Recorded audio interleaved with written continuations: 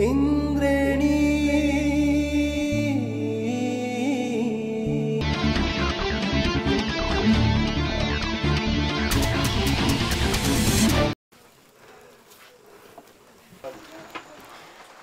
जस मुवालाई अन्तिम पटक त देख्न पाएँ बोल्न पनि पाएँ हैन तर त्यो भन्दा अगाडि चाहिँ त्यस्तो एउटा मलाई यस्तो पर्यो बिरामी भयो भनेर त्यस्तो कहिले पनि खबर सुन्नै पाइएन 81 को कुरा हो मेरो छोरा यस्तो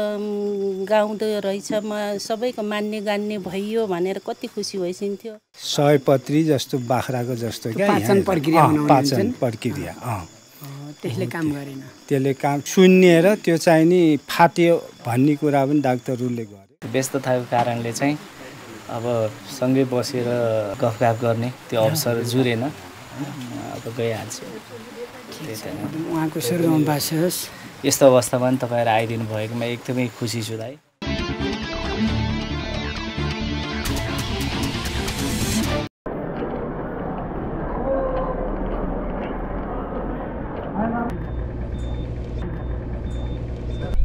खानको घरमा जाँदैछौँ रामजी खान यतिखेर मातृशोकमा हुनुहुन्छ उहाँको ममता माया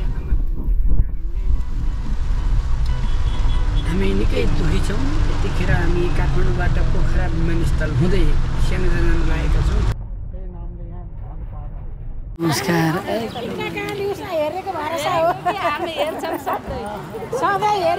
हजुर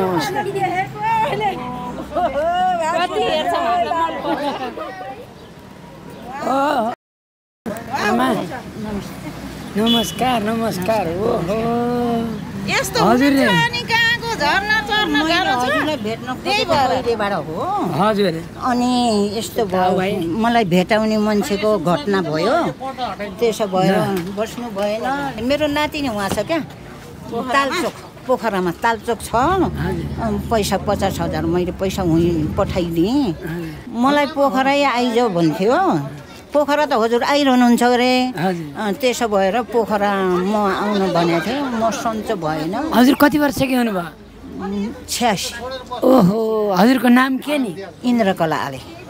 घर कहाँनिर घर त कुवाकोट जिमालथर हो ए हजुर अहिले यहाँ आएको भयो होला 45 वर्ष कति वर्ष भयो वालिङमा आएको वालिङबाट अहिले आउनुभयो यहाँ अहिले वालिङबाट यहाँ आएको के सन्चो छैन के खुट्टा मेरो यो खुट्टा भाँचिएको हो यो युरिक एसिड यता ढाड सड्केर यहाँ यस्तो गाँठा अहिले इन्द्रणीमै हुनुहुन्छ तपाईँ के भन्नुहुन्छ आमा मलाई साह्रै नै दुखी गरिब रोएको देख्दा मैले हेरिरहन्छु रोएको देख्दा मलाई बहिनीको छोराले अहिले 10 वर्ष भयो 6 लाख पैसा पठायो मैले 7 जुनी फेरेँ यही जुनीमा के अरूले मरेर फेर्छ मैले जिम्दै 7 जुनी फेरेँ त्यसो भएर के भोगेँ के भएँ त्यसो भएर मैले खाना पठाएको मेरो भत्ताको पैसा जम्मा गरेर यताउता गरेँ मेरो 84 गरेँ बुढाको 84 सबै कुरो गर्दा 50,000 मैले कसलाई दिने 3,000 हजुरलाई 2,000 गौशालालाई अरू 45,000 जुन दुखी गरिब जे भएको छ रोगीहरू अपाङ्गो मृगौरा फेल अनि क्यान्सर कोही के गर्यो बिजुलीमा लागेर ऊ भएको बिमार भएको त्यो सबै मैले देखेको छु त्यसो भएर मैले जम्मा गरेर बहिनीको छोराले पठाएको पैसा मैले राखेर नातिनीलाई खोज्न पठाएँ क्या मैले फोन नम्बर हजुरको खोज्न पठाउँदा यहाँ आइरहनुहुन्छ गरे भनेर त्यहाँबाट त्यो नातिनीले फोन नम्बर खोजेर मलाई फोन गरेर हजुरलाई फोन गर्दा त्यहाँबाट कोकोलाई गरेँ कोकोलाई कहिले राति कहिले दिउँसो आज 5 बजे गरेँ बिहान मलाई थाहा थियो आज जस म आएँ भगवान् कृपाले हजुरलाई स्वस्थ होस् म यही चाहन्छु म रामजी खाँडको घर आमा बितेको त्यहाँ जान लागेको छु हजुर फुर्सद हुँदाखेरि मलाई घरिघरि फोन गर्नु है हस् अब हामी ज्याग्दी जाने यता ज्याग्दी अनि हाम्रो शिव हमाल रामजीको घर जाने बाटो यता यहाँबाट छुट्टी हो यो बाटो भने बनाउनु पर्ने चाहिँ के एकदमै बनाउनु पर्ने बाटो बनाउनु पर्ने छ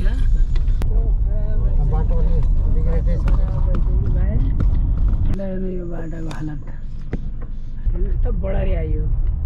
यहाँबाट रामजी खाँडको ठ्याक्कै पारी कहाँनिर यहाँ पारी हो उतै पारी हो ए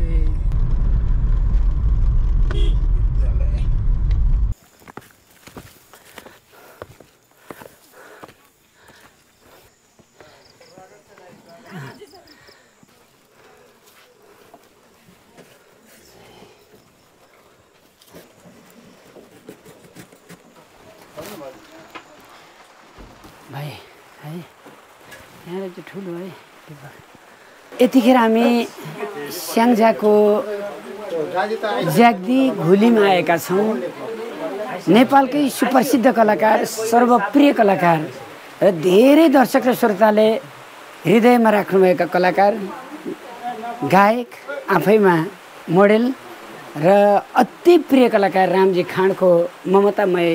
उहाँको निधन भएको छ यतिखेर आज 9औं दिनका दिन मिलन सापकोटा त्यसै गरी बाबुराम श्रेष्ठको साथमा म आइपुगेको छु आमाको स्वर्गमा बास होस् उहाँको जन्म मिति 2018 साल 2 महिना 9 गते जन्मने भएको थियो भने स्वर्गारोहण 2080 2 महिना 30 गते पोखराको अस्पतालमा उपचारार्थ बसिराखेको अवस्थामा उहाँको निधन भयो राष्ट्रिय लोक तथा दोहोरी गीत प्रतिष्ठान नेपालका प्रथम उपाध्यक्ष तथा सापकोट स्याङ्जा निवासी रामजी खाँड ठकुरी र उत्तम खाँड ठकुरीको ममतामय आमा टङ्कबहादुर खाँडको धर्मपत्नी स्वर्गीय रूपकुमारी खाँडको मिति 2080 जेठ 30 गते 62 वर्षको उमेरमा भएको असामयिक निधनले सम्पूर्ण नेपालीहरू एकदम दुखी छन् किनभने यो रामजी खाँडले मात्र आमा गुमाएको कुरा छैन सबैका प्यारा कलाकारको ममतामय मुवा गुम्दा निकै दुखी छौँ हामी घुली चौरमा हामी आएका छौँ रामजी खाँडको यही घर हो हामी साँझ पख आयौँ जहाजको डिले र बाटोको पनि कारणले गर्दा म यहाँ आउँदा भन्छु बाटो पनि अलि यता त्यति ध्यान दिएर हिँड्छ बनाउनुको लागि यति राम्रो ठाउँ रामजी भाइलाई उही दिन फोन गरेको थिएँ राति नै निधन भएपछि मैले राति थाहा पाएर राति नै फोन गरेको थिएँ पटक पटक यो व्यस्तताले गर्दा हामी ढिला भयो र रामजी भाइको भाइ मलेसियामा हुनुहुँदो रहेछ उहाँहरूको 2 भाइ मात्रै दिदीबहिनी कति दाजुभाइ 2 दाजुभाइ मात्रै आमालाई कहिलेदेखि बिराम भएको थियो रामजी भाइ बिहानतिर पेट पोलेको भन्ने कुरा आयो अनि बुवाले चाहिँ हस्पिटल लानुभयो अनि हस्पिटल लगेपछि 29 गते फेरि म बुटोल थिएँ अनि पछि मैले थाहा पाएँ अनि त्यसपछि कल गरेको अनि बुवालाई भनेको अनि ठिकै छ अलिअलि गाह्रो छ अनि मैले के गरौँ भनेको अनि बुटोलमा थिएँ ठिकै छ कार्यक्रम गरेर आऊ भन्नुभयो अनि साँझ प्रोग्राम पनि गरेँ अनि 30 गते म 12-1 बजीतिर हस्पिटल पुगेको थिएँ राम्रैसँग बोल्छिन्थ्यो अब अलिअलि गाह्रोको अवस्था त थियो तर बोल्छिन्थ्यो पहिला केही पनि भएको त्यस्तो यस्तो बिरामीहरू केही पनि थिएन बिमारीहरू के डाक्टर साहबले के भन्नु पछि चाहिँ त्यो उहाँ अलिअलि निमोनिया पनि उहाँलाई अनि निमोनियासँगै अनि त्यो उसको त्यो पाचन क्रिया त्यो पाचन प्रणालीको त्यो ऊ चाहिँ अङ्ग चाहिँ सुन्निएको भन्ने कुरा आयो त्यसले चाहिँ कुनै पनि औषधिले चाहिँ असरै गर्न सकेन औषधिलाई डाइजेस्ट गर्न सकेन त्यसपछि निमोनियाले पनि बढी पेल्यो त्यसपछि यहाँ कति दिन बिरामी हुनुभएको रहेछ जम्मा 2 दिन राखियो हस्पिटल 2 दिन मात्रै 2 दिन अनि त्यही 30 गते चाहिँ आज 12 बजीतिर गएछ हेर्नुहोस् त सबैका प्यारा कलाकार रामजी खाँडको आमाको धेरै उमेर पनि भएको होइन जम्मै 62 वर्ष हुन त मेरो आमा पनि ठ्याक्कै 62 वर्षकै उमेरमा निधन हुनुभएको म युएन मिसन जाने बेलामा मानिस एउटा चरणमा पुग्छ आमालाई सुख दिउँला आमालाई राम्रोसँग राखौँला यत्रो विश्वव्यापी भएको एउटा छोराको घरसर बनाएर रामजी भाइ त्यहाँभन्दा पहिला कहिले आउनु भएको थियो यहाँ घर बिचबिचमा पोखरा आइरहँदाखेरि त गइ नै राख्थेँ तर धेरै बाक्लो भेट चाहिँ हुन्थेन त्यो व्यस्तताको कारणले पनि त्यति साह्रो भेट्न पाइरहेको थिएन जस मुहालाई अन्तिम पटक त देख्न पाएँ बोल्न पनि पाएँ होइन तर त्योभन्दा अगाडि चाहिँ त्यस्तो एउटा मलाई यस्तो पर्यो बिरामी भयो भनेर त्यस्तो कहिल्यै पनि खबर सुन्नै पाइएन 81 भएको कुरा हो राष्ट्रिय दोहोरी गीत प्रतिष्ठान नेपालका पनि सबै कलाकार आएर गइसक्नु भएको छ धेरै आएर जानुभएको छ अहिले मलाई दुर्गा रायमाई दाले पनि एकदम तपाईँ जानुभएको छ मेरो पनि एकदमै संवेदना भनिदिनु भन्नुभएको थियो धेरै धेरै धन्यवाद दाइलाई पनि रामजी भाइ यस्तै हो अब होइन यो मान्छेले चाहेर हुँदैन केही पनि यो हामी यो दुःख सुखमा पर्नुपर्ने रहेछ होइन तपाईँ यहीँ बस्दा अब मलाई एउटा धोको के मेरो रह्यो भने मैले तपाईँलाई पटक पटक भनेको थिएँ रामजी भाइ आम्बुवालाई राखेर एउटा कार्यक्रम गरौँ है घर गएर भनिराखेको थिएँ। त्यही त त्यो चाहिँ एकदमै मलाई पनि अहिले चाहिँ खड्किरहेको छ होइन। त्यो व्यस्तताको कारणले चाहिँ अब सँगै बसेर गफगाफ गर्ने त्यो अवसर जुरेन, अब गइहाल्छ। उहाँको स्वर्गमा बास होस्। यस्तो अवस्थामा पनि तपाईँहरू आइदिनु भएकोमा एकदमै खुसी छु दाइ। अलिकति शक्ति हुन्छ नि, हौसला चाहिँ मिलिरहेको छ। सो एकदमै खुसी छु तपाईँहरूप्रति। तपाईँ आज त्यति धेरै गीत गाउनु भएको छ र त दर्शकलाई पिरमा पनि हो सुखमा पनि होस् हरेक चिजमा तपाईँ त एक हुनुहुन्छ। तर संसारका मान्छेलाई तपाईँले यति शक्ति दिनुभएको छ, त्यस कारण शक्तिशाली छोरो जन्माउने आमाको झन् म बार बार कोटी कोटी नमन गर्छु। उहाँको स्वर्गमा बास होस्। यहाँको परिवारमा सबैलाई सुख सन्त परिवारमा धैर्य धारण गर्ने शक्ति मिलोस्। र तपाईँ जन्मेको यही घर हो? म त खास यो पछि लिएको मेरो उता पुरानो घर उता हो, तर अहिले त छैन त्यो पुरानो घर। हजुर। तर यही ठाउँ यही हो। ठाउँ यही हो। तपाईँहरू पहिल्यैको रैथाने यही हो? हजुर। यहाँको त खाँड ठकुरी व्यवसाय भने यहाँ एकदमै नेपालमा खाँड उत्पत्ति भएकै यही त होला नि। खाँडको थात्थलो यही हो पहिला सुरुवात। बेसी खाँडहरू यही स्याङ्जामा अथवा यही ठाउँमा चाहिँ हुनुहुन्छ। हामीलाई बाबुराम भिनाले ल्याउनु भयो, एकदम खुसी लाग्यो। अस्ति तिलिचो तालमा पनि उहाँले नै पुर्याउनु भयो, बेमला दिदीले अनि हाम्रो नरवीर गुरुङ दाइले। तिनवटा फुपू हो, उहाँ फुपू माइली फुपू ठुलो फुजू त्यहाँ हुन्छ। तपाईँ माइली फुपू हो? हजुर म माइली चाहिँ। हजुर प्रोग्राम हामीले एकदम देखिरहन्छौँ, खुसी लाग्यो आज प्रकष्ट देख्न पाउँदा। तपाईँलाई धेरै धेरै धन्यवाद आउनुभयो हाम्रो यहाँ, खुसी लाग्यो। रामजी भाइ बेला आयो मेरो भदाको घरमा। होइन रामजी भाइ यो मात्र होइन कि उहाँ धेरै ज्ञानी हुनुहुन्छ कि बोल्दा चाहिँ माइली फुपूसँगै बोल्छ। हामी तिनजना दिदी बहिनी अनि यो ठुली दिजु कान्छी बहिनी म यहाँ कति हेर्न म त आउने भने खुसी भएर विपत्ता होइसिन्छ दिन्छु। शिव हमालको घर पनि यता, शिवको घर यहाँबाट अलि उता, अनि राजेन्द्र लम्साल दाईको ए वरिपरि गैरी भन्ने बिमलाकै घर हो। बिमलाको माइती घर अनि लम्सालको घर त्यही वरिपरि हो। पहिला बिरामी यहाँ हुँदै भएन त्यति एक्कासी हामीले पनि मुख देख्न पाएको होइन। हामी पनि एकदम अचानकमा आइयो, आउँदाखेरि यहाँ हामीले मुख देख्न नपाएर हामी पोखरा नगर सिधै यहाँ घरमा आइपुग्यो। आमाले कहिले काहीँ रामजी यस्तो गीत गाउनुहुन्छ उहाँले के भन्नु? खुसी भइसिन्थ्यो भाउजू, एकदम खुसी भइसिन्थ्यो। मेरो छोरा यस्तो गाउँदो रहेछ, म सबैको मान्ने गान्ने भइयो भनेर कति खुसी भइसिन्थ्यो। तर पुरा आएको रहेनछ। यी अल्पाइमा जानु पर्दाखेरि हामीलाई एकदम दुःख लागेको छ सर। तर आमाको कोख कति उज्यालो रहेछ, त्यसको लागि म धेरै धन्यवाद दिन्छु। धेरै आमाहरू गुमाउनुपर्छ छोराछोरीले, यो वास्तवमा कसैले पनि चाहेर हुँदैन यस्तो। रामजी भाइ यस्तो भित्र हृदयको सफा मान्छे कि त्यही भएर भगवान्ले उसलाई यति उसको जति गीत ल यो जेनेरेसनमा कसैको पनि सुने छैन बढी, त्यति धेरै गीत त्यस्तो सुनेको छ कि जनताले सारा उसको प्याटु नै फरक तरिकाले आएर सबै यङ जेनेरेसनदेखि बुढाबुढीलेसम्म अझ भर्खरै इन्द्रेणीमा गएर रामजी त्यसपछि कस्तो इन्द्रेणी गीत आयो, रामजी आएर गीत आइछ भनेर हेरेँ, फेरि भोलिपल्ट यस्तो भयो, थाहा पाइयो फेरि यस्तो। तपाईँलाई केही पनि थाहा भएन पहिला? थाहै थिएन हजुर। त्यस्तो फेरि अब के गर्ने, जे हुनु भइगयो होइन। भाइले रात फोन गरे 4 बजे, बिहान हामी 6 बजे उठेर आएको। तपाईँहरू फुपू हुनुहुन्छ, आमा फुपू यो भनेको आमाको फुलफिल गर्ने हो नि त फुपूहरू भनेको त होइन। रामजीलाई रामजीको भाइलाई यसो बिरह लाग्यो भने तपाईँहरूले नै तपाईँहरूलाई पनि ऊ रामजीलाई पनि तपाईँहरू होइन र, त्यस कारण यस्तो तरिकाले। हजुर कति वर्षको हुनुभयो बुवा? म अहिले 67 वर्ष सुरु भयो। 67। तपाईँ ऊ परको उसमा जन्मिनु भयो? म पल्लो घरमा यहाँ नजिकै रहेछ घर, भत्किया रहेछ अहिले भत्किएछ। उसमा पहिला बिरामी भएको केही थाहा नै थिएन? केही नै थाहा भएन। मतलब यस्तो थियो कि म अचानक बाहिर गएको थिएँ, त्यही पोखरै बाहिर क्या बजारतिर 9 बजेतिर फर्किँदाखेरि मलाई भन्यो कि मेरो पेट दुखेछ। यो के भयो पेट दुख्यो, पोल्यो पेट। यो एपेन्डाइटिस हो के भन्ने भन्छ नि, त्यो त होइन? होइन पेट दुख्यो भन्यो त्यहाँबाट मैले हो हेर तिम्रो अब पेट साफ हुन्छ पेट दुख्यो भए अलि सन्चो हुन्छ भने त्यहाँबाट एकछिनपछि एकदमै तर्फ्यो पुरै पसिना आयो कार्यो त्यहाँबाट मैले अब भएन भने फल्ना गाडीलाई फोन गरेँ ट्याक्सीलाई त्यहाँबाट त्यस्तै तर्फाई नै उचालेर जिएमसी मेडिकल कलेजमा लगाएँ पोखरा कास्की त्यहाँ लगेर इमर्जेन्सीमा लगाएँ क्या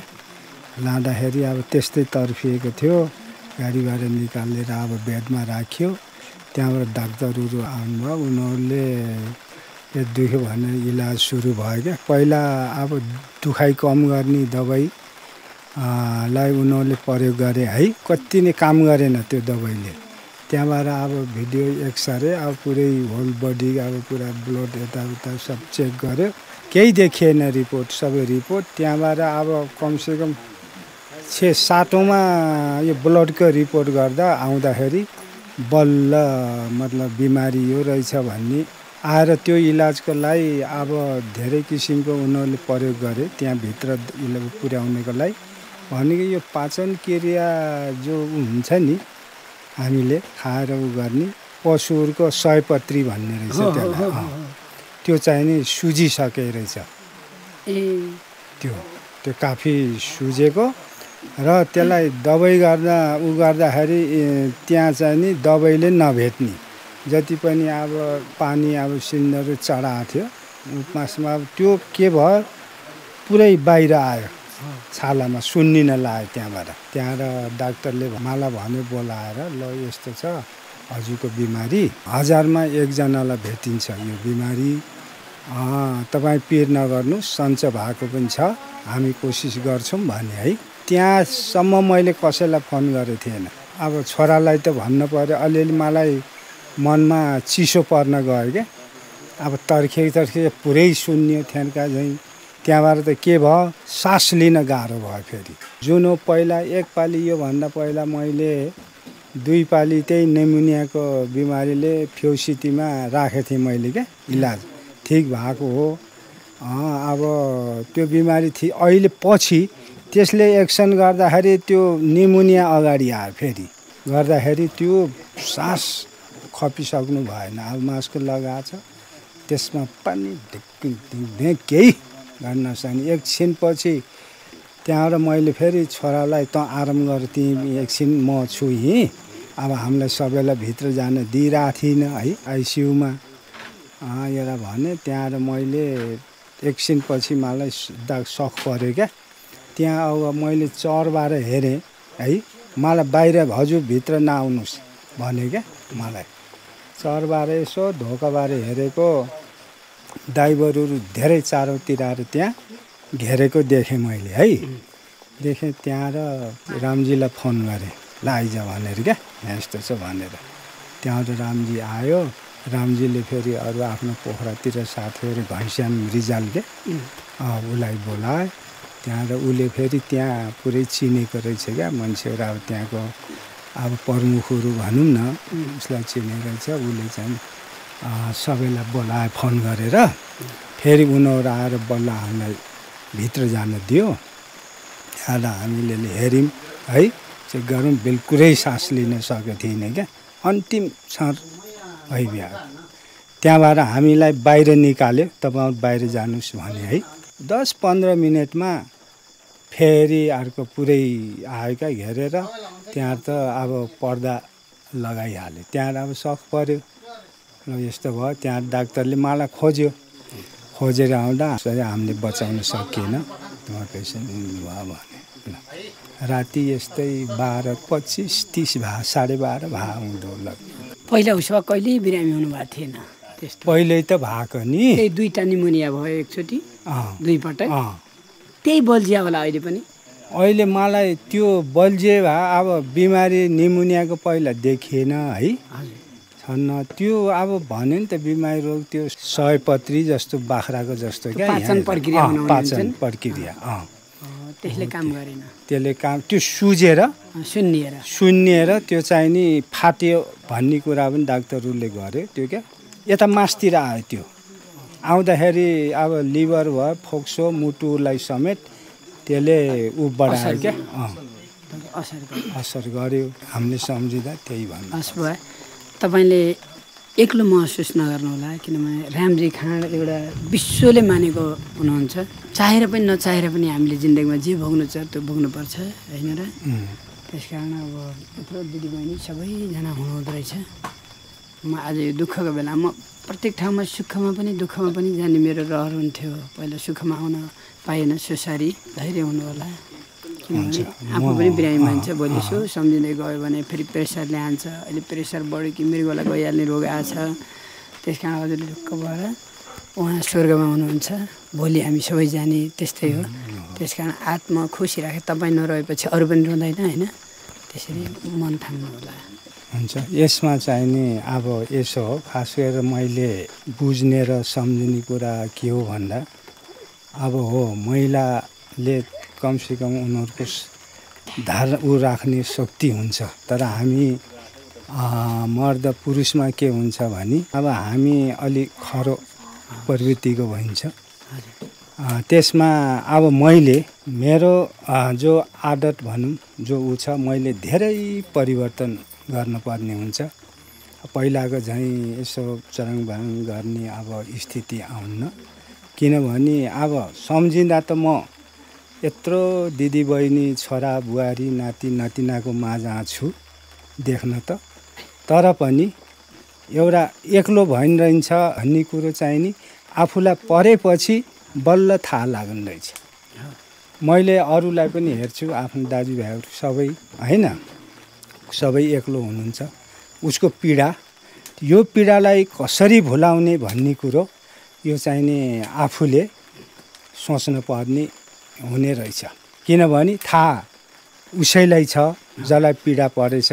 पीडकलाई नै हुन्छ थाहा होइन अब बाँकी अरूलाई हुँदैन तर यो पीडा कहिल्यै नमर्दासम्म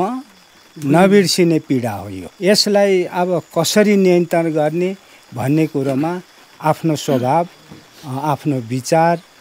आफ्नो ऊ आफैले गर्नुपर्ने रहेछ यो तपाईँले भन्नुभयो ल यसरी उ गर्नु नातिनु सबैको यही हो चाल होइन भोलि सबैले मर्नुपर्छ भन्ने हजुरले भन्नुभयो त्यो सही कुरो तर त्यो एउटा हामीले भन्नै पर्छ अरूलाई पनि क्या तर यो भुल्ने र नभुल्ने पीडा कस्तो हुँदैछ भन्ने पीडकलाई नै थाहा हुँदैछ ल बाहिरले भन्ने कुरो त अब भनिरहन्छ त्यो भन्नु पर्ने होइन त्यो कुरो चाहिँ नि पीडकलाई नै थाहा हुन्छ दर्शक हामी रामजी खाँडकोमा छौँ हिलो भन्न पाउँदैनौँ धुलो भन्न पाउँदैनौँ उकाली र ओह्राली गरिरहनु पर्छ मायालुको सहरमा मेरो गाउँमा घर छ वास्तवमा जस्तो जस्तो गीत गाउनुहुन्थ्यो त्यस्तैमा जन्मिएका रामजी खाँड पछ्यौरी लेउ बैनादेखि साँच्चै नेपाली साङ्गीतिक आकाशमा ज्वाजल्यमान तारा जसरी उदाइराख्नु भएको छ र उहाँलाई यो उमेर नपुग्दै मातृवात्सल्यबाट टाढा हुनु पर्यो त्यसको लागि हामी सबै दुखी छौँ सबै परिवारलाई धैर्य धारण गर्ने शक्ति मिलोस् भन्दै हामी इन्द्राणी मार्फत वास्तवमा अरूको लागि राजनीति गर्ने नेता ठुला होदान प्रधानमन्त्री अरू तर हामी कलाकारिता क्षेत्रमा लाग्ने र इन्द्राणीको लागि हाम्रो लागि मन्त्रीभन्दा ठुलै रामजी खाँड मान्ने हुँदा हामीले यो समाचार यो गतिविधि यहाँको चिजलाई तपाईँका साथमा राख्नु उपयुक्त मानेका छौँ सबैले कमेन्टमा उहाँलाई धैर्य गर्ने शक्ति मिल्ने शुभकामना दिनु होला भन्दै तपाईँले रामजीलाई पढाएको हजुर अहिले पनि तपाईँ पढाउनै हुनुहुन्छ हजुर सर म पढाउने रामजीलाई कति कक्षाबाट पढाउनु भयो मैले 1 कक्षादेखि पढाएको 1 कक्षादेखि नै 1 कक्षादेखि 7 कक्षासम्म पढाएको हजुर सानैमा यस्तै गीत गाउनुहुन्थ्यो कि प्रयास चाहिँ एकदम राम्रो थियो 7 कक्षासम्म पुग्दाखेरिमा भाइले धेरै राम्रो लोकगीतहरू अनि दोहोरी गीतहरू गाउने चाहिँ धेरै प्रयासहरू अनि कार्यक्रमहरूमा पनि भाग लिने अनि उत्कृष्ट हुने त्यो सानोमै अब चाहिँ हुने बिरुवाको चिल्लोपात हुने व्यवहार चाहिँ सानो कक्षादेखि नै बाबुले नै देखाउँथ्यो हामीलाई खुसी लाग्थ्यो अहिले कस्तो लाग्छ यो दुःखको बेला छौँ मैले त नसोध्नु पर्ने हो रामजी तपाईँको विद्यार्थी यसरी विश्वव्यापी नेपाली भाषी हजुर जनताको मनमनमा हुनुहुन्छ कस्तो लाग्छ आफ्नो विद्यार्थी यो त हाम्रो गौरव हो सर यो राष्ट्रिय अन्तर्राष्ट्रियदेखि लिएर अब त विशेष गरेर हाम्रो यो घोलीचौर खाँड परिवारको लागि र समग्र एउटा लोक साङ्गीतिक क्षेत्रमा माया गर्ने समग्र लोकप्रेमीहरूको लागि र समग्र जनताहरूको लागि त अत्यन्त खुसीको कुरा हो जुन अहिले लोक क्षेत्रमा भाइले जुन किसिमको आफ्नो चाहिँ एउटा पहिचान गरेको छ यो अत्यन्त गर्विलो एउटा लोक क्षेत्रकै लागि एउटा गौरवको विषय हो। विशेष गरेर हजुर एउटा इन्द्रेणी कार्यक्रमबाट जुन एउटा हामीले पाएका छौँ, हजुर पनि एउटा भगवान्कै रूपमा एउटा इन्द्रेणी मार्फत चाहिँ आउनुभएको छ। हामीले हरेक कार्यक्रमहरू हेर्छौँ, दुखी दिन गरिबहरूको लागि मात्र नभएर एउटा लोक सङ्गीत क्षेत्रमा जुन एउटा सानो बालकदेखि लिएर वृद्धसम्म जुन एउटा चाहिँ गाउँदै लोक क्षेत्रलाई गएको सबैले समेट्ने गरेर जुन एउटा लोक क्षेत्रलाई हजुरले समेटेर माया गरेर अगाडि बढिरहनु भएको छ, हजुरको पनि उत्तिकै योगदान छ एउटा लोक साङ्गीतिकमा। त्यसमा पनि हाम्रो रामजी भाइलाई हजुरको एउटा इन्द्रेणी मार्फतबाट जुन एउटा चिनाउने कार्य गर्नुभएको छ, हजुरप्रति आभारी छु। अझ मैले पछिल्लो समयको रामजी खाँड र यो जालुमाया गुरुङको अहिलेको लोकदोहोरी गीत मैले 4 चोटि सुनिसकेँ क्या। मैले जति बेला भयो दिनमा एकचोटि सुन्ने प्रयास गरेँ, 4 दिन भयो मैले हेरेको। एउटा दोहोरी क्षेत्रमा पनि भाइले यति गर्छ भन्ने मैले सोचेकै थिएन। अरू आफ्नो लोकगीतमा थिँदै थियो, आफ्नो पहिचान हजुर थियो। यसरी लाइभमा आएर लोक दोहोरी गीतमा भाइले यस्ता शब्दहरू आफ्नो प्रहार भइरहेको छ, यति मिठा शब्दहरू आएको छ लोक दोहोरीमा। म अत्यन्त खुसी छु। नेतृत्वमा पनि अगाडि चाहिँ भाइ पुगिसक्नु भएको अवस्था छ। हामी त्यस मानेमा पनि अत्यन्त खुसी अनि हामी अत्यन्त गर्व छौँ यस विषयमा। हाम्रो यो क्षेत्रकै हाम्रो एउटा पहिचान हो र त्यति मात्र नभएर राष्ट्र अन्तर्राष्ट्रिय क्षेत्रमा चाहिँ भाइले जुन योगदान दिएको छ लोक साङ्गीतिक क्षेत्रमा, त्यति मात्र नभएर अहिले मोडेलिङ क्षेत्रमा पनि भाइले अत्यन्त अगाडि बढिरहेको छ। हरेक कुराहरूमा चाहिँ भाइको चाहिँ लोक साङ्गीतिक क्षेत्रमा भएको प्रगतिबाट हामी यो क्षेत्र हाम्रो यो खाँड परिवार अत्यन्त खुसी छौँ। र पनि अहिले जुन दुःखको कुरा छ, अब भाइलाई पनि हामीले बेला बेलामा अब सम्झाउँछौँ होइन भाइ अब यो संसार यस्तै हो, अब उहाँ यो स्वर्गवास भइसक्यो, अब यसको लागि पनि अब सबैले चित्त बुझाउनु पर्ने कुरा जुन बुवाले अलि व्यक्त गर्छियो, अब त्यो पीडा त हुन्छ नै होइन, भए पनि अब हामीले भाइलाई चाहिँ सम्झाउने प्रयास गरिरहेका छौँ। यो हामीले हजुरलाई भगवानै मानेका छौँ। हजुरको यो चाहिँ इन्द्रेणी कार्यक्रम नहेर्ने त कोही पनि छैन। यस्तो किसिमको चाहिँ एउटा अमित छाप बसिरहेको अवस्थाहरू छ। यही हो सर। अरू धेरै धन्यवाद सर। हजुरको चाहिँ तपाईँले पढाएको विद्यार्थी हाम्रो साङ्गीतिक माहौलमा यति प्रिय हुनुहुन्छ, त्यसका लागि म धेरै धन्यवाद। अहिले पनि अब किन दाइ आउने भन्ने बित्तिकै सुनेपछि हाम फाल्दै आएको त्यसो पानी आउनुला ल रुजेर भए पनि जानुभयो, साथ छोडेर दौडेर आइरहेको दुःखमा आउनुभयो। यो दुःख पीडामा चाहिँ हजुरले आएर हाम्रो रामजी खाँड भाइको आएर सबै हाम्रो घर परिवार चाहिँ अत्यन्त हजुरले चाहिँ एउटा सहानुभूति एउटा संवेदना दिनुभयो। यसप्रति पनि चाहिँ हामी चाहिँ खाँड परिवारको तर्फबाट हजुरलाई चाहिँ हार्दिक धन्यवाद दिन चाहन्छौँ सर। हजुर र हजुरको टिमलाई हाम्रो दुःखद घडीमा समावेश भइदिनु भएको छ र धेरै धेरै धन्यवाद छ तपाईँको सर। जब हामी रामजीलाई यो लोकदोहोरी संस्थामा हामी देख्यौँ र तपाईँहरू सँगसँगै अगाडि बढेको देख्यौँ, हामीलाई बहुत गर्व लाग्छ सर। लोक गाउँ बेसीको सबै वृद्ध बुबा आमाहरूको मर्मस्पर्शी गीतहरू उसले सबैको दुःख चिन्ता भुलाउने थियो। आज ऊ त्यही दुःख भुलाउने मान्छे आज एउटा दुःख पीडामा छ। तर पनि हामी के भन्छौँ, तँलाई हेर्ने संसारबाट हेरिरहेको छ, कुनै चिन्ता मान्नु पर्दैन। त्यो एउटा हुने प्रक्रिया थियो दैवको, त्यो कसैले टारेर चार्न सकेन। जे होस् साथमा हामी छौँ। यहाँ हाम्रो खाँड परिवार मध्येमा धेरै गरेर पुरा खाँड परिवार नै छौँ हामी क्या। तपाईँ आइदिनु भयो, उसको मर्ममा चाहिँ जति चोट थियो त्यो आउँदाखेरि ऊ मात्रै नभएर हामी पुरै खाँड परिवारहरू एकदम खुसी छौँ। दर्शकबिन पानी परेको छ, बर्खाको समय छ। रामजी भाइको गीतले भने जस्तै यो गाउँको बसाइमा यस्तै हुन्छ, जब वर्षायाममा पानी पर्छ अतीतलाई सम्झाइदिन्छ, झन् याद आउँछ। तपाईँ घर कहाँनिर हो? मेरो घर चाहिँ तलको हिम्मनै हो। सानैबाट रामजीको भाइ, मेरो भाइ हो। अभिभावक? हजुर अभिभावक। भाइको पर्फर्मेन्सको कुरै नगरौँ होइन, अब सबैले चिनेको छ, राम्रो छ। हामीलाई पनि एकदम गौरव भइरहेछ। अब हजुर कहाँ टाढाबाट दुःख गरेर एउटा भाइलाई माया गरेर यहाँसम्म आइदिनु भयो, त्यसको लागि चाहिँ हजुरप्रति एउटा आभार व्यक्त गर्न चाहन्छु। सबै कुरा त भनिसक्नुभयो बुवाले होइन, कान्छो बाउले। अब तपाईँ ठुलो बाउको छोरा कि कान्छो? म ठुलो बाजेको नाति, म माइलो बाजेको नाति रामजी। हजुर रामजीलाई के भन्नुहुन्छ? दाजु हामी यो इन्द्रेणी कार्यक्रम हामी चाहिँ निरन्तर हामी हेरेर आउँछौँ होइन। अनि आज चाहिँ हजुर आउनु भएको छ अरे भन्ने सुनेर हामी खुसी हुँदै हेरेर आएको। राम्रो छ यो हजुरको जुन इन्द्रेणी कार्यक्रममा जुन दिन दुखीहरूलाई जति सेवा गर्नुभएको छ अति उदाहरणीय छ। लामो समयको बाटो पनि यहाँसम्म आइदिनु भयो। यो हाम्रो घुल्चोरवासी खाँडवासीहरू हजुरलाई हार्दिक धन्यवाद दिन चाहन्छ। हजुरको घर पनि यहीँ हो? हाम्रै परिवार हो सबै। हजुर हजुर सबै हाम्रै परिवार हो, खाँड परिवार। देउरानी पर्छ मेरो, दिवर देउरानी। हजुर घर कहाँनिर हो? मेरो हो यो माथिल्लो बाटोको बाटैमा छ। म रामजीको कान्छी हो। रामजी हो, छोरा हो, मेरो छोरा हो। हामी सबै खाँड परिवारै हो मेरो। रामजी भाइ, इन्द्रेणीका सबै टिमले सम्झिराख्नु भएको छ। अनि म जान्छु भनेपछि कृष्णदेव गोटा भाइ मेरो भर्खरै भेट एकदम भाइलाई भन्नुभएको थियो टिकापुन बहिनी तपाईँ ऊ त्यहाँ आएर फोन गरेका थिएँ तपाईँ त उकाली र ओह्राली गरिरहनु पर्छ भनेको ठ्याक्कै राम्रो हो र उकाली चढ्दैछु म भनेर भने होइन किरण बाबु उहाँलाई टिकापुन बहिनीलाई म एकदमै धन्यवाद दिन्छु दाइ तपाईँ आएर हामीलाई चाहिँ एउटा सम्वेदना दिनुभयो होइन खुसी लाग्यो सम्पूर्ण इन्द्रेणी परिवारप्रति एकदमै आभारी छु र जसले हामीलाई हेरेर जुन हामीलाई हौसलाहरू सम्वेदनाहरू दिइराख्नु भएको छ त्यसको लागि म सबैप्रति एकदमै आभारी छु दुःख पाउनुभयो दाइले होइन दुःख होइन भाइलाई दुःख पर्नु भाइलाई दुःख पर्नु हो दाइलाई दुःख पर्नु भाइलाई दुःख पर्नु होइन तपाईँको जीवन अझमाथि आमालाई यो शोकलाई शक्तिमा बदल्न आमा सम्बन्धी आमाको माया सम्बन्धी अझ बढी धेरै सिर्जनाहरू आउन सक्ने भगवान्ले शक्ति प्रदान गरून् धन्यवाद दाइ धन्यवाद तपाईँ हेर्दै हुनुहुन्छ हिमालय टेलिभिजन अनि Indreni.com युट्युब नेपाली गीत सङ्गीत क्षेत्रका एउटा उज्जवल नक्षत्र सर्वाधिक सबैको प्रिय व्यक्ति रामजी खाँडको घरमा हामी आज छौँ आज उहाँको ममतामयी आमा रूपकुमारी खाँडको निधन भएको आज 9औं दिनका दिन हामी यहाँ आएका छौँ उहाँको आत्माको चिर शान्तिको कामना आमा माथि हुनुहोला उहाँबाट हेरिराख्नु भएको छ मेरो छोराले यति राम्रो गर्यो परिवारको सबै हेर्नु भएको छ रामजीलाई अफसोस दुःख छ आमालाई सुख दिने बेलामा आफूले पाइएन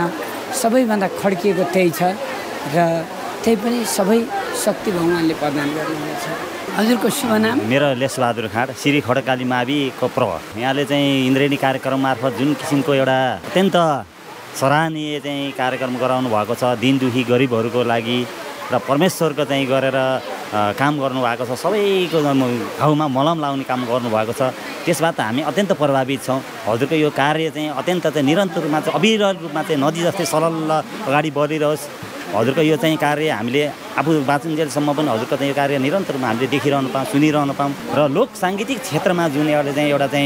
जुन माहौल खडा गर्नुभएको छ अत्यन्त चाहिँ एकदम सहयोग गर्नुभएको छ एउटा बच्चादेखिको चाहिँ एउटा चाहिँ बाल कलाकारलाई एकदम त्यो ठाउँमा लगेर उनीहरूलाई अहिलेसम्म जस्तै एउटा कमला चाहिँ देखि लिएर यो जुन एउटा प्रतिभालाई चाहिँ एउटा प्रस्फुटन गर्ने काममा चाहिँ यहाँबाट एकदम आभारी छु मैले यस्तो त्यो नभए त भएर म दिन दुखीहरूको लागि एकदम मलम लगाउने काम देश विदेशबाट चाहिँ अत्यन्त हजुरको चाहिँ एउटा विश्वास गरेर जहाँबाट सहयोगहरू जुटिरहेको छ त्यो देख्दाखेरि म अत्यन्त चाहिँ अचम्मित हुन्छु त्यही रकमलाई हजुरले एक पनि कहीँ दायाँ बायाँ नगरिकन दिन दुखीकै लागि जुन खर्चेर त्यहाँ चाहिँ कार्यक्रममा आउँदाखेरिमा सबै रोएर चिल्लाएर आइरहेको हुन्छ हजुरकोले चाहिँ जतिखेर पनि एउटा मलम लगाएर जानुहुन्छ र पछिल्लोचोटि फेरि दोहोर आउँदाखेरिमा पनि एउटा चाहिँ आफूलाई चाहिँ स्वास्थ्य लाभ भएको आएर खुसी व्यक्त गरेको अवस्थाहरू पनि देखिरहेको छ यो चाहिँ निरन्तर रूपमा चाहिँ यो मलम लगाउने काम यहाँहरू होस् त्यही मलम पत्ती लगाउनुको लागि मेरो सानो भए पनि मैले यहाँहरू मार्फत चाहिँ मैले थोरै भए पनि 5,000 रुपियाँ चाहिँ मैले सर मार्फत चाहिँ मैले सहयोग गर्न चाहन्छु मेरो अन्तरात्माले मैले यहाँहरू चाहिँ खुसी खास चाहिँ मैले सहयोग गरेँ रामजी भाइलाई पढाउने सर हाम्रो गुरु यहाँले यो 5,000 होइन 5 अरब मैले महसुस गरेको छु सबैभन्दा ठुलो संस्कार हो यहाँहरूको आशीर्वाद सधैँ निरन्तर रहोस् प्रतिमा कणेल कमल सरगम भक्तबार देउवा दीपक घिमिरे भाइहरू सबैले अहिले सम्झेर कमल भाइले अहिले भर्खरै फोन गर्नुभएको थियो भाइ कमल भाइले मिसकल देखेको थिएँ फोन गर्नुभएको थियो होला अनि मलाई अहिले फोन गरेर एकदमै धन्यवाद दिन चाहन्छु कमल भाइ लगायत मलाई धेरै हाम्रो मिडियाका साथीहरूले हाम्रो आर्टिस्ट खबरबाट होइन अन्य धेरै साथीहरूले मलाई सम्झिरहनु भएको छ सो मलाई जसले सम्झिरहनु भएको छ जसले मलाई सम्वेदना मोहन बस्नेत भाइ भोजराज भाइहरू पनि दाइ तपाईँ जानुहुँदो रहेछ जीवन पाण्डे लगायतले पनि सबैलाई एकदम रामजीका 2 भाइ छोरा अनि जीवन सङ्गिनी उहाँको भाइको जीवन सङ्गिनी यसरी बसिराख्नु भएको छ यो दुःखमा के भन्नुहुन्छ जाँदा यहाँ रामजी बाबुको घर यहाँ आइयो आज 9 दिनको दिन उहाँको इन्द्रेणीको हाम्रो कलियुगको कृष्ण बाबुसँग यहाँ आयौँ तर यहाँ आउँदाखेरि हामीको साह्रै पीडाको हामी महसुस गऱ्यौँ हामी त्यति हर्षित छैनौँ किनभने उहाँको आज 9 दिन बाबुहरूको शोकमा हामी पनि सामेल भयौँ नराम्रो लाग्छ मलाई के भन्नुहुन्छ भन्नुहोस् त त्यो सबैलाई पर्ने कुरा हो मलाई पनि भर्खरै परेको हो अब 6 महिना मात्रै भएको छ मलाई परेको एकदमै उहाँप्रति चाहिँ हार्दिक श्रद्धाञ्जली अनि त्यसपछि उहाँहरूले चाहिँ डरो मन गरेर संसार यस्तै हो, जिन्दगी केही छैन, भोलि बिहान हामी पनि जाने हो, सबै जाने हो, त्यसले गर्दा ढुक्क मन गरेर त्यो सबैलाई पर्ने चिज हो। खुमन अधिकारीलाई पनि के अरे परेको धेरै भएको छैन, त्यसले गर्दाखेरि यो एउटा म आफूले भोगेको पीडा कस्तो हुन्छ के हुन्छ भन्ने कुरा त मलाई थाहा छ, त्यसले गर्दाखेरि सहनुभन्दा अरू विकल्प केही छैन। बर्खाको पानी परेको छ, हामी अब फेरि यहाँबाट बुटोल हुँदै दाङतर्फ लाग्दैछौँ।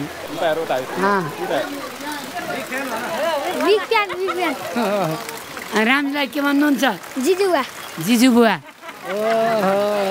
रामजी भाइ ल लाग्यो है त भाइ? हजुर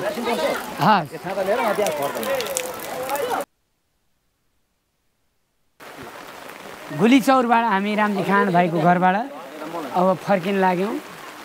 पानी त मजाले पर्यो है बर्खाको। हजुर कसरी जानुहुन्छ? बस्न पाएन? ठिक छ ठिक छ केही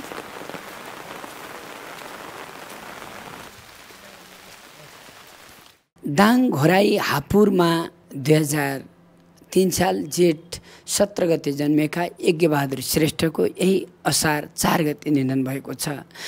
स्वर्गीय यज्ञबहादुर श्रेष्ठको निधनप्रति इन्द्रणी कार्यक्रम गहिरो दुःख व्यक्त गर्दछ। उहाँको शोक सन्तप्त परिवारप्रति धैर्य धारण गर्ने शक्ति मिलोस् र उहाँको आत्माको चिर शान्तिको कामना गर्दछौँ। उहाँका 3वटा सुपुत्र हुनुहुन्छ, जो ज्येष्ठ सुपुत्र सन्तोष श्रेष्ठ नेपाली सुगम सङ्गीतमा अति सुप्रसिद्ध व्यक्तित्व हुनुहुन्छ, सुप्रसिद्ध सङ्गीतकार हुनुहुन्छ। पोषण श्रेष्ठ, रत्न श्रेष्ठ र उहाँ परिवारलाई धैर्य धारण गर्ने शक्ति मिलोस् र उहाँको आत्माको चिर शान्तिको कामना गर्दछौँ। आमा देवा श्रेष्ठ, त्यसै गरी सन्तोष श्रेष्ठ, पोषण श्रेष्ठ, रत्न श्रेष्ठ र उहाँको सिङ्गो परिवारलाई धैर्य धारण गर्ने शक्ति मिलोस् भगवानसँग हामी कामना गर्दछौँ।